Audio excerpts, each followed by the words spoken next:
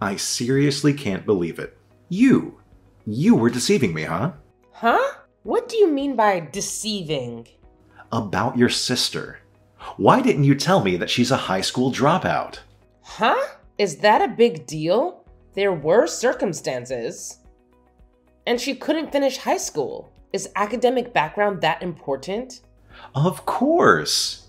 My grandpa is the company president. You can't invite an uneducated person to a wedding. Don't you dare invite your uneducated sister. Why not? The guests will include VIPs, obviously. So what? Are you dumb? Just wait till they ask what university she graduated from. She's going to say she's a high school dropout? I think in this day and age, academic background doesn't matter. Having an uneducated family member is seriously embarrassing. Are you planning to embarrass me, huh? Merging someone without a formal education with high-ranking individuals is just plain absurd. My sister is excited about the wedding. It will be fine. She should attend. A sister's wish to attend her sibling's wedding doesn't depend on her academic background. I want my sister to come too. In that case, let's cancel the wedding. Huh? The cancellation fee is absurd.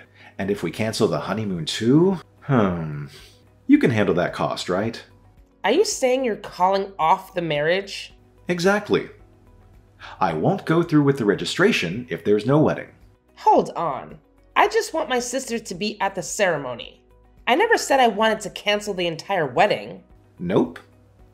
I won't have a wedding if your sister is attending.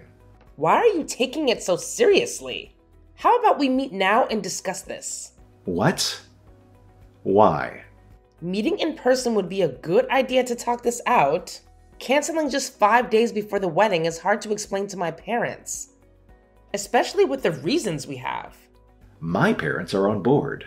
I'd go so far as to say my dad even suggested it. What? They said a family member of a high school dropout is absolutely unacceptable. I seriously got deceived by Grandpa. I should have declined the matchmaking. Your grandfather is the president of a business partner of mine. He's been really good to me. Don't say it like that. It will be even more heartbreaking for him that it ended this way. Don't make decisions on your own. Judging my sister solely based on her educational background is strange from the start, even if you care about her education. I'm the one you're marrying, not her. Do you want to marry me that badly? Then you know what you should do, even if you're not that smart. Not invite my sister to the wedding? But that's... Now you understand what I'm saying. You only have one option. That's it. I think you should cut ties with your uneducated sister. I can't do that. My sister is my important family. Why can't you grasp that? Oh, fine. Then I guess we'll just have to cancel everything. I'll send you the bill later, and you'll be responsible for covering the cost. Hold on a second. It's not fair to end it with just a text like this. Let's meet and talk about this. I'm Gwen, 23 years old. My fiancé, Harrison, is 5 years older than me at 28 years old. I was so excited before the wedding, but my mood was ruined. I never thought this would happen. And he is a gentleman who is kind to everyone.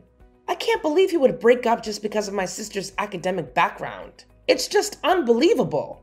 My sister had an accident when she was in high school. She had to stay in the hospital for a long time.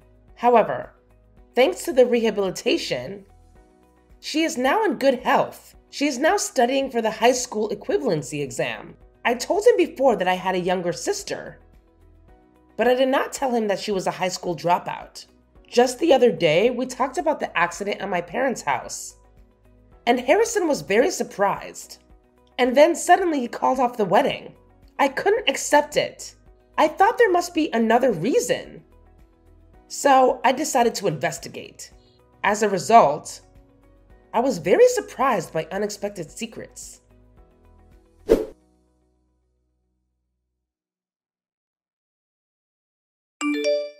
You're persistent. Don't call me. You called to cancel the wedding on your own, didn't you? Yes? So what? My relatives asked me, Why did we call off the wedding? I don't remember canceling, and I have no intention of canceling it. But you must have some idea why I was the one who called it off. About my sister? See? You know what I'm talking about. Then why don't you just tell everyone what's going on? Just tell them, my sister is uneducated and I'm too embarrassed, so we called off the wedding. I can't say that. Don't judge her based on her education. You never even met my sister. I don't even want to meet her. I might become dumb too if I talk to her. How can you say such a terrible thing like that? My sister didn't become a high school dropout because she wanted to. That was an unfortunate accident. And she was doing her best, okay? It's unfortunate that the culprit hasn't been found, but it's true that she's a high school dropout. If she had at least a high school diploma, that's a different story. But people who don't have a high level of education feel like society sees them as losers, you know? You can't live in this world. What? How do you know that? What? About what? That the culprit hasn't been found. Your parents told me the other day, right? They said there was an accident, but I don't think they ever mentioned it. Shut up. I heard it when you left the table. Is that true? I don't think they would say that. Anyway, I've already informed my colleagues about the wedding cancellation through email. I guess everybody knows what's going on now. You did? Let me check. You haven't been to work, have you? You skipped work because you were in shock that the wedding was canceled. No, I didn't. I'm taking a pre-wedding vacation. Oh, that's a waste of vacation time. Why don't you go to work now? Well, if I go, you will be the center of attention. Hey, what the hell is this? Why did you mention I cheated on you? You want to hide your sister's education, don't you? It's my last act of kindness to you. Don't be ridiculous. I can't believe you. I can't believe you would lie like this. How many insults do you have to hurl at me and my sister? Think about it. Imagine a wedding where we're not even there. Just the guests. The VIP guests would feel insulted. It would be bad for my business. If I can take the place of your scumbag sister and an idiot like you, it's a small sacrifice for the greater good. What's a small sacrifice? Don't be ridiculous. Don't do anything on your own when we haven't discussed anything. It's because you're slow in making decisions. This is too much. That's on you. You are a liar. I'm going to charge you alimony as punishment for hurting my life, so remember that. I'm hurt too. I don't know why it turned out this way. Cancellation fees for the wedding, honeymoon, and the emotional distress to me, roughly $80,000, right? Let's meet and talk. I said we don't need to meet. There's no going back. You don't love me? Huh? What's with you all of a sudden? We decided to get married because we love each other. And now this is the end of it. You won't even talk to me? Huh? What the hell are you talking about?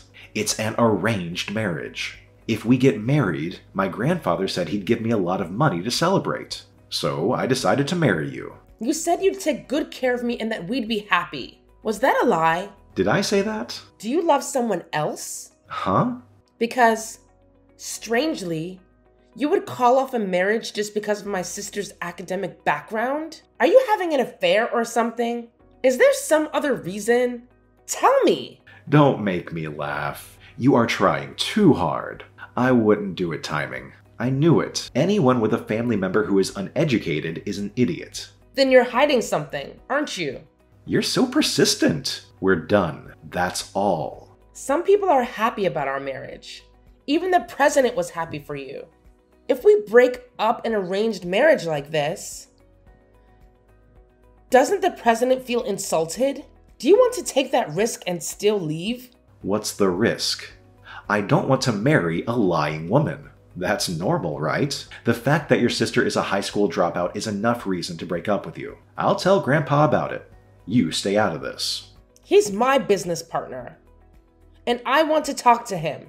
This is a family matter, and I'm not doing business with you anymore. That's not the same thing. Because it is. I can't work with a company where a traitor works. You can't do that.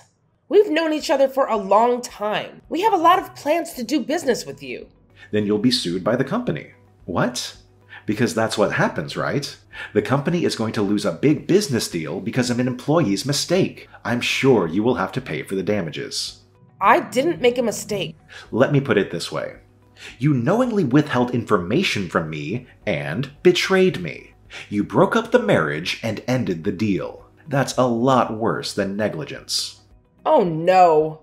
Can you and your family afford that? Your average parents, and you, who's likely to get fired, and your high school dropout sister? Holy shit, your family will go downhill. So you blame me for everything? Of course I'm blaming you. In fact, it's all your fault. I'll leave the rest to my lawyer then. That's that.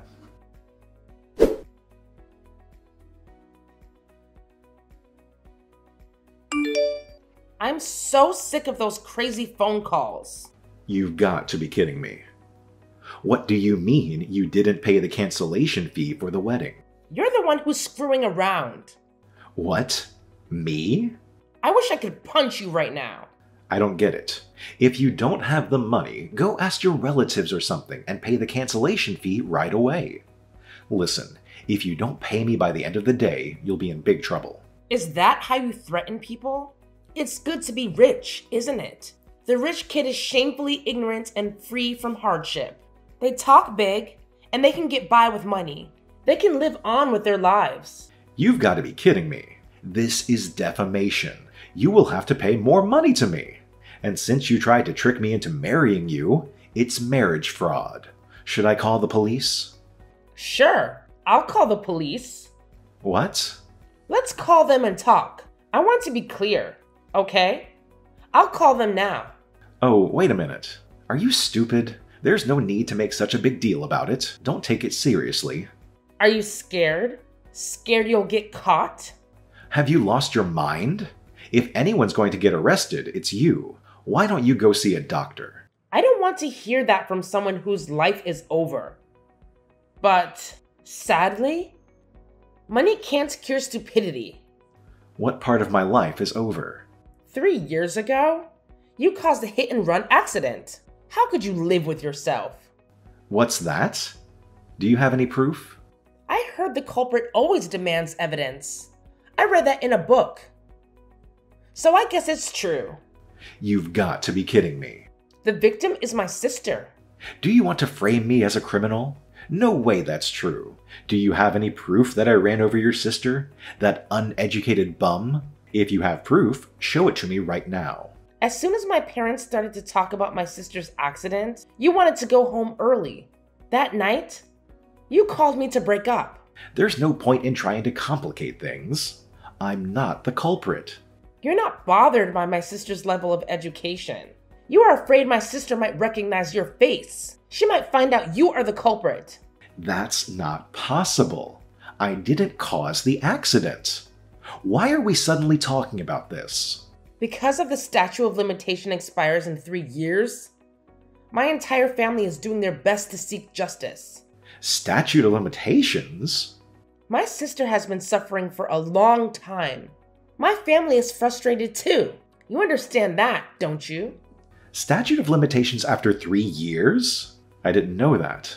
I wish I had proof. I mean, he probably got rid of the car 3 years ago. She still regrets not remembering the number even now. Maybe it was late at night so she couldn't see it. Why would she choose such a deserted street to go home? I mean, there are no security cameras in that old shopping street. I still remember the day she wore the clothes I gave her. She had an accident and was in a wreck. Black clothes are hard to see at night, you know. I see. You know a lot of things, don't you? Huh? You still remember the details of the accidents vividly. Looks like you've had a guilty conscience for the last 3 years. Maybe you've been spending your time afraid that the police might catch up with you at any moment? I told you I didn't do it. I just heard everything from your dad the other day. I checked with my father, and he told me about the accident. But he didn't say anything about a hit and run. Your dad had been drinking, so he must have forgotten what he said. When we talk about hit and run accidents, it mentally distressed my mom, so we never say that word. That doesn't mean I did it. It's just speculation on your part. You want to turn me into the police without any proof. I'll countersue you for defamation. Then tell me, the accident happened at night. She was in a hit and run in an old shopping street, and my sister was wearing black. How do you know all this? That's what you just told me. You're the only one who mentioned that. Go back and read the conversation. I didn't say a word. But you started blabbing all the information that only the culprit would know. Oh, I really don't get it. What is this? An interrogation? You're imitating the police? Do you think we are role-playing? What are we, kids? Even kids are taught to apologize when they do something wrong. You've been running around like scum, and you won't get away with it anymore. Huh? You should read what you said. The statute of limitations is 3 years. I'm not going to be arrested. So you admit you ran her over. Oh, that's so annoying. Then what? Your sister's alive, so it doesn't matter. The statute of limitations is up. You're so dumb. The statute of limitations is 3 years. We're talking about a claim for damages. What? By the way, it's only been 2 years and 10 months. That's not even the statute of limitations. You really are no better than a kid if you can't calculate dates. Did you just screw me over? I had no idea you were this stupid. Thank you for your honesty. So it's money after all. How much do you want? I'll pay you. What? $10,000? $20,000? Oh, I'll just offset it against the $80,000 and you can just pay me $60,000. Because of you, my sister's life has changed. She couldn't attend high school with her classmates because she was in the hospital. So what? Do you want me to give back the time? No way I can do that. I don't have a time machine. Don't you have anything to apologize for? Fine. Sorry. Are we done now? So I guess that makes it even. Tell your uneducated sister I said sorry too, okay? My bad that you're stuck being a high school dropout for life just because you walked in front of my car. What kind of human being are you? Just the thought of being with you makes me sick. Me too. But now I feel better. I don't have to hide it anymore. Now all you have to do is be honest with the police. I told you I won't get caught. The president is going to talk to the police now. What's the point of my grandpa going to the police? Do you think they won't catch you because there's no physical evidence? That's right. Like you said, there's no evidence. That's just an indictment. It's just a fuss, and that's it. Well, there is. My testimony doesn't mean anything. There's the car from the accident. What? Your father didn't get rid of the car. What? No way. It was a luxury car. He didn't want to get rid of it. He sold it to a dealer. Oh my God. And the funny thing is, the guy who bought it from him was the president. Your grandfather? Why would he do that? Your father would have been the next president of the company. But with you being the problem child that you are, the president wasn't sure what to do with you. But that doesn't mean my grandpa knows anything about it. I don't understand why he would do that. I didn't say I ran over anyone. I told him I ran into a pole. I'm sure Grandpa believed that too. Yeah, the president didn't know about the hit and run story. But it hit him that there was something you were trying to hide. That's why he brought the car instead of fixing it. Damn it, that's unnecessary. So the dots connect in this broken engagement story. And there's evidence. The president is talking to the police about it. Am I under arrest? Of course you are. You hit and run and ruined one person's life. You'll have to talk to the police about the details. They're waiting outside my house right now. What? Jesus. They are here. What should I do? I told you, you can't run away. You're going to be honest with them. Hey, why don't we just get married? Huh? What kind of nonsense are you talking about? I'm not getting married. Fine. You can invite your sister. Let's do that. It's a perfect solution. First of all, you were mad at me because I told you not to invite your sister to the wedding, right? You can invite her now. So please, get in a better mood. Hey, don't ignore my messages. The police are knocking on the door. Help!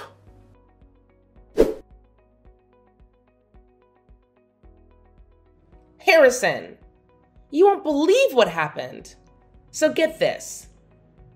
Harrison was actually arrested for a hit and run incident. Can you imagine? I mean, talk about a major shocker. But wait, it gets even crazier.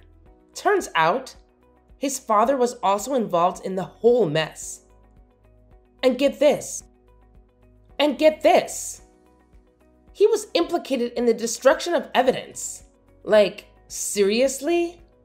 Who does that? Well, you know how rumors spread like wildfire, right? So, naturally word got out about Harrison's arrest and all the drama surrounding it. And guess what? The company that Harrison and his father were connected to, their reputation took a serious hit. I mean, people were talking, gossiping, and speculating about the whole situation. It was like a giant scandal. And to get this, the president himself, yes, the big boss, decided to take matters into his own hands. He straight up closed down the entire company. Can you believe it? I mean, that was a pretty drastic move, right? Oh, and it doesn't stop there. His company, the one he was running, actually stopped doing business with my company. Can you imagine the fallout from that? It was a total mess. But wait, there's more. Brace yourself for this bombshell. After Harrison and his father got arrested, the police discovered that they were involved in some unsolved cases from the past. I know, right? It's like something out of a crime thriller. Who would have thought they had such a dark history? I heard whispers and rumors that they might be facing some serious prison time. I mean, it's almost like bad guys were always destined to be bad guys, you know? So naturally, I was furious. I demanded Harrison to make things right. I mean, he had to cancel the wedding, the honeymoon, compensate for the damages caused, and cover various other expenses. And you won't believe the amount I asked for. A whopping $80,000. I mean, that's a lot of dough, right? But guess what? The president stepped in, took charge, and made a lump sum payment to settle everything. Pretty generous, huh? But here's the kicker. Now Harrison's stuck with a huge debt. The president made it crystal clear that he's gonna make sure Harrison pays every single penny. Talk about a tough lesson to learn. Oh, and get this. Harrison is actually the president's own grandson. Can you believe it? The president, who has always been so kind to me, turns out he's got this family scandal on his hands. It's like a soap opera or something. I can't help but feel ashamed of myself for not suspecting anything. I mean, how could I have been so blind? On a lighter note, my sister, amidst all this chaos, managed to pass her high school equivalency examination. Can you believe it? It's like a ray of sunshine in this whole dark mess. And you know what? My parents, bless their hearts, they're actually feeling better and brighter now that the culprit has been arrested. It's like a weight has been lifted off their shoulders. You know? Honestly, I was totally caught off guard by this entire situation. It hit me like a ton of bricks. But you know what? Now that things are starting to settle down, it feels like a burden that has been lifted off me. I can finally breathe a sigh of relief and move on with my life. Phew!